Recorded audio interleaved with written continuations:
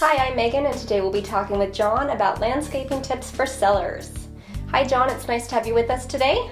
Hello Megan, thanks for the opportunity. Sure.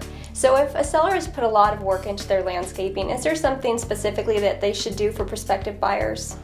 If they've put a lot of effort into it, they probably were working off of some type of a landscape drawing or plan. And it doesn't have to be a formal drawing, but if they had something, even if it was scratched out on the menu, that they could leave behind for a prospective buyer, that would be really helpful. Along with that, having a photo of the yard and annotating that with plant ID, that would also be a good substitute if they don't have a formal drawing. So if a seller wants to do something to the house, but a buyer might come in and rip it up anyways, do you have suggestions for what they might do that would make it beneficial? I usually discourage people from putting a lot of money into buying immature trees and shrubs and putting it into a landscape, because there are so many individual tastes and variations that the prospective buyer could rip it out. So how important is the view from the street or the curb appeal? Subconsciously I think curb appeal is always operating, and there are different statistics in terms of how much value a nice landscape adds to the price or value of a home.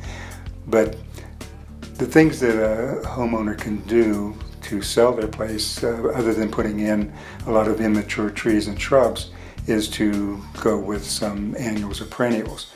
The other thing that is very important is to make sure that all the beds are weeded, all the shrubs are trimmed.